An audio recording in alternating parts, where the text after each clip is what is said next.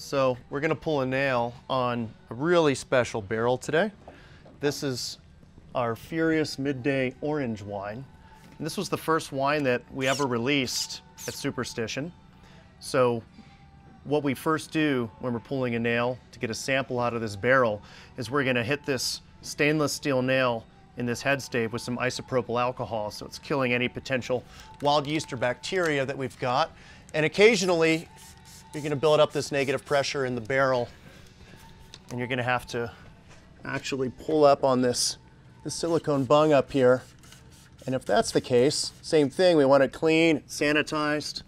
So that is done.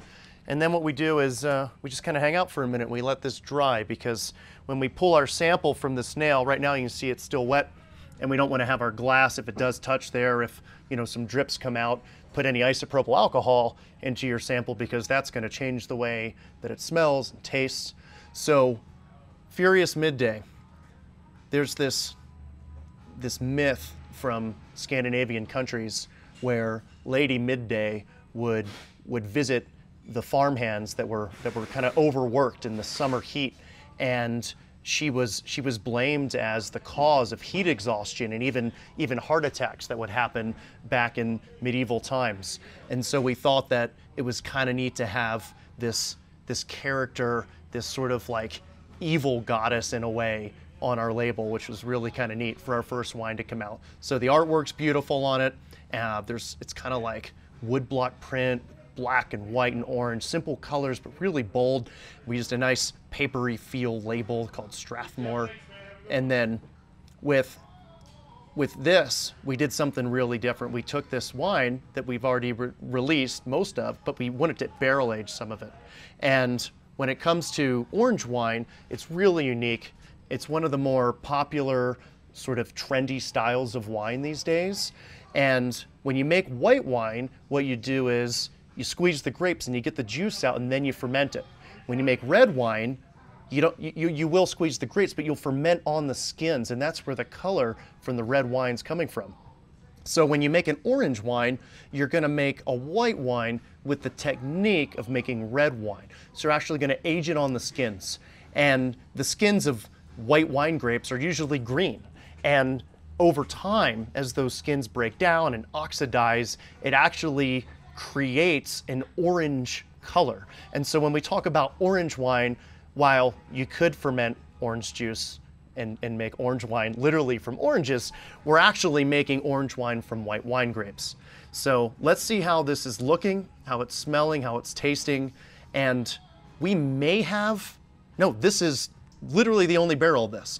And it's actually really cool, because when we took this orange wine, we wanted to pair it with the right barrel. And so this is in a snowmelt barrel. And so when we got this barrel, it was Missouri oak with nice thick grain, which is it did impart a really assertive oak character to snowmelt, which is Chardonnay, wine grapes, and honey fermented together. And it's kind of like a Chardonnay on steroids, just amplified. Not a buttery chard. We didn't do a malolactic fermentation that creates those buttery notes, but an assertive oaky Chardonnay, sort of like a late harvest wine. And so that's been bottled a while ago. And then we had this barrel, though, at the same time that this wine was ready to go somewhere. And so we took one of those snowmelt barrels, dedicated it to this orange wine, thinking that the complementary flavors that existed in this barrel prior would really benefit this. And I love our orange wine in the bottle. It's not for everyone. It's weird.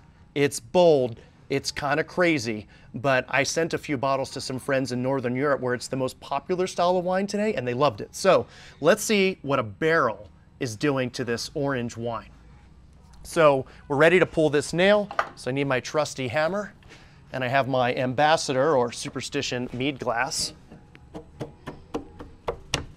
sitting just to my left. All right, that looks like I can finish pulling that out on my own. Another thing that's unique about orange wine, and I am actually going to vent this bung to get a little more flow. There we go. There's a healthy stream. Another thing that's interesting about orange wine is you let it age on the skins for a long time, months to a year. We let it age on the skins for 3 months in this case. And what that does, it extracts natural sulfites from the skins of the wine that help it resist oxidation for long-term aging, but it also imparts a tannic structure and a mouthfeel that you otherwise wouldn't have. So when you drink a white wine, usually the flavors are crisp, kind of like a lager in beer. Crisp, refreshing, it's served chilled. And in a red wine, usually you're gonna drink it more at, room temperature or approaching room temperature. And because we let it age on the skins, we did get an oxidative character from the wine, which is part of the style of orange wine. Quite often, vineyards are making orange wines that are made with wild yeast that exist on the skins. It's part of the whole natural wine movement. Now, we did use our mead yeast on this, so we want to do things in our own way here at Superstition anyways, right? Why do everything that's happening around the world the same way? We want to do things differently. And again, this is probably one of the first wines aged in a mead barrel anyone's ever even thought of, and very well may be the first wine aged in a mead barrel ever released. Let's see if it's ready. You can smell the tannins straight away, and there's an aroma that you just don't get with any white wine, even though this is technically a white wine, right? Made with white wine grapes. In this case, orange, Muscat, and Sauvignon Blanc from the Mendocino County American Viticultural Area, or AVA. That is opening up in the glass as I swirl it around, having it mixed with the air around us. It smells tropical. There's a minerality in there. It smells like limestone. And tropical, but like muted tropical tones. You can definitely get the alcohol, the 16% ABV after all. A little bit of honey in the aromatics. That no honey went into making this, but there was honey in the mead that was in the barrel before. Again, really subtle, but it's present. Let's see how this tastes.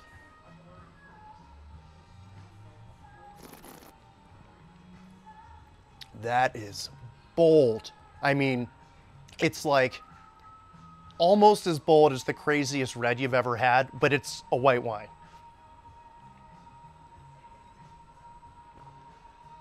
I'm getting notes of guava and like stone fruit skin without the stone fruit. Like if you like peeled a peach and only ate the skin but didn't actually taste that classic peach juice flavor. And my tongue is tickling right now with the tannins. Wow. I think that, right now this is probably 66, 68 degrees. We're about room temperature. We're just in our barrel room here. I would want to enjoy this chilled like a white wine, and I would want to let it warm up and approach the temperature it's at right now, because it would be crisper and more refreshing if it was maybe 50 degrees to 55 degrees. But this is really crazy.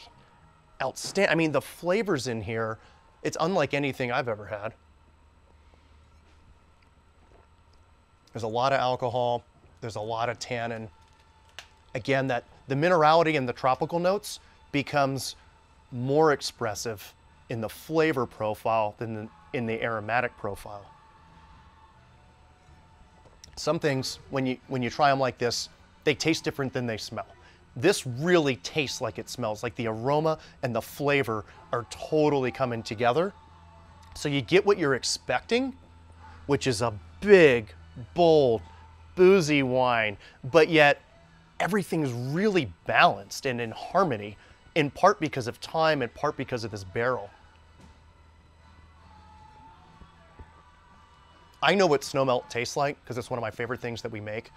If you didn't know about snow melt, like, you probably wouldn't be able to pick it out of here, but I can get it a little bit. But this really is so bold that I think that the barrel's contributing some layers of complexity without really being able to pick out the fact that this was a snow melt barrel. But I think we did a really good job in choosing the one barrel to age this mead barrel aged wine, our very first wine that we ever released.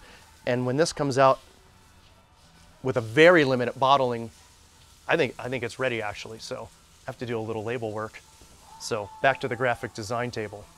Cheers.